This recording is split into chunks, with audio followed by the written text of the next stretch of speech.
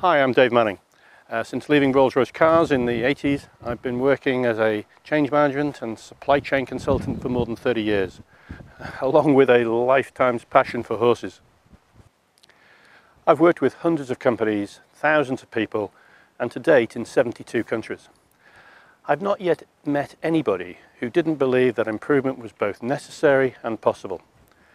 However, I have met many people who believe that most improvement is required by somebody else or a different function. In other words, the manufacturing coat of arms. It's not my fault, it's his fault. The problem when you point at somebody else is that you should look where the other three fingers point, because that's probably the ratio of how hard it is to bring about change. In other words, the hardest person to change is yourself.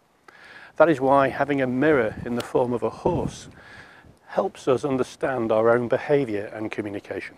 I've always known that the key to change was understanding the why through education and leadership, leading to genuine behaviour change.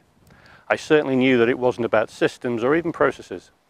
However, I've always felt like I was missing the magic answer to leadership.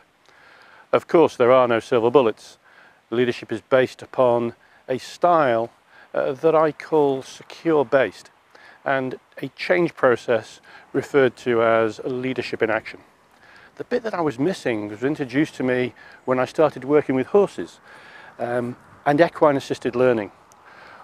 What that allowed me to experience was that communication, 93% of which is non-verbal, and being aware of your own automatic way of being, or AWB, while at the same time being authentic, was the missing key to leadership that I had been seeking.